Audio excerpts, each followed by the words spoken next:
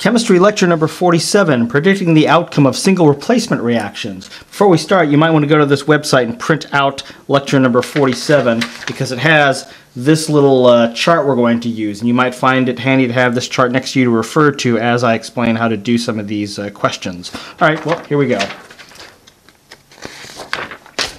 In a single replacement reaction, one element will replace another element in a compound.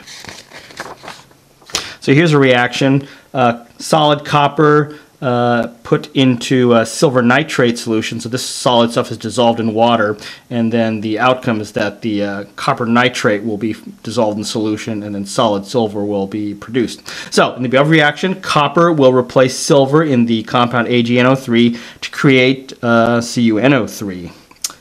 In fact, if you take a copper wire and stick it into a clear solution of silver nitrate, the copper will dissolve into the solution and give it a blue color, which is the color of copper nitrate. The silver that is dissolved in the solution as silver nitrate will precipitate and solid silver crystals will appear. So I have a black and white picture I can show you of this. So if you look at this, this wire is made of copper and it's being dunked into a solution of silver nitrate. Now the silver nitrate is dissolved, but what happens is a chemical reaction occurs.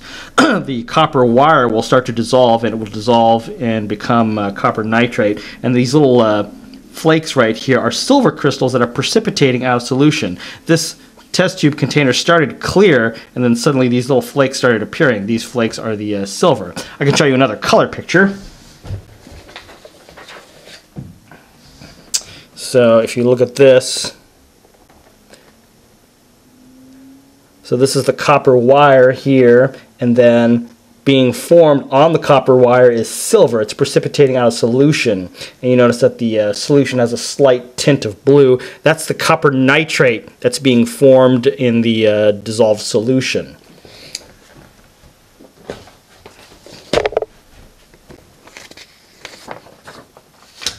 Now, if I take a copper wire and let's say I put it into an aluminum nitrate solution, will aluminum precipitate out of solution?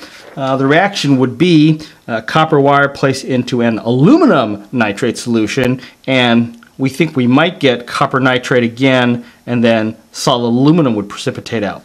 Well, in fact, actually the above reaction does not occur. If you were to put a copper wire into the aluminum nitrate solution, nothing would happen. Now, we can predict if a single replacement reaction will occur. If an element in a single replacement reaction is more reactive than another element, the reaction will occur. An activity series is a list of elements ordered from most reactive to least reactive. So here we are. This is our activity series. So it's a list of elements.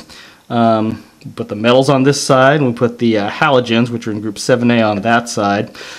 And the higher up on the list it is, the more active it is. And as we go down the list, the elements become less active. So let's use the activity series to predict whether a reaction will occur. And the rules are, if the element is on the left side of a single replacement reaction, or if the element on the left side of a single replacement reaction is listed above the element on the right side of the equation, the reaction will occur. If the element on the left side of the reaction is listed below the element on the right side, the reaction will not occur. So I'll walk you through it and I'll show you what all these words mean. Okay, so let's predict whether the following reaction will occur. So this is the reaction I showed you the pictures of. We know it occurs because people have done the experiment, but can we predict if this reaction will occur using the activity series chart? All right, so let's figure out if this reaction will occur or not.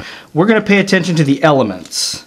So we focus on the element on this side and the element on this side. So we ignore the compounds. All right, so copper is the element on the left-hand side of the equation. Silver is on the right-hand side. And if you look at the activity series, copper is listed above silver in the metals column. So copper is right here, and it's listed above silver. So copper is above silver.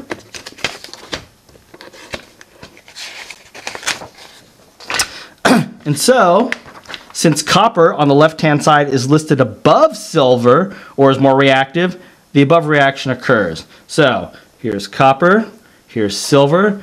This one on the periodic or on the activity chart is above, and this one is below. All right, so since the one on the left is above the one on the left, or the one on the right hand side, since copper is above silver, then the reaction will occur. Now let's try it for another one. Predict whether the following reaction will occur. Copper and aluminum nitrate. Will that produce copper nitrate and solid aluminum? So if I took a copper wire and dunked it into an aluminum nitrate solution, will aluminum begin to precipitate out? Well, let's take a look. Copper, we're going to focus on this one, is on the left, and aluminum this time, not silver, but aluminum is on the right. Copper is listed below aluminum in the metals column on the activity chart. So here's copper, but then here's aluminum right here. In order for the reaction to occur, copper has to be above aluminum, but it's below aluminum. So therefore, the reaction will not occur. And so a lot of times what you do is that to indicate the reaction won't occur, you don't write this, you just write NR for no reaction. All right? So this reaction will not occur. If you throw copper into aluminum nitrate solution, nothing happens. There's no reaction. Let's try another one. Predict whether the following reaction will occur.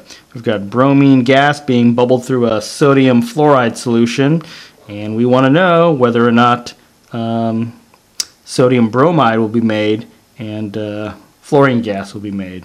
All right, so the elements in this reaction are this one and this one. These two are compounds. We ignore them. So bromine and fluorine. So where are they comparatively on the chart? Well, bromine and fluorine are halogens, so we use this side here. So here's bromine, here's fluorine. Bromine is below fluorine. All right, bromine has to be above fluorine, but on here we can see that bromine is below the fluorine. So bromine is below fluorine on the activity chart, so the reaction will not occur. So we just cross that out and we write NR for no reaction. Here's another one. Predict whether the following reaction will occur. We've got chlorine gas being bubbled through a potassium iodide solution, and we think that potassium chloride will be made and that iodine gas will be produced. All right, well, here's chlorine. Chlorine is above iodine on our little list here. So since chlorine is above iodine in the activity chart, the reaction will occur. So yes, reaction occurs.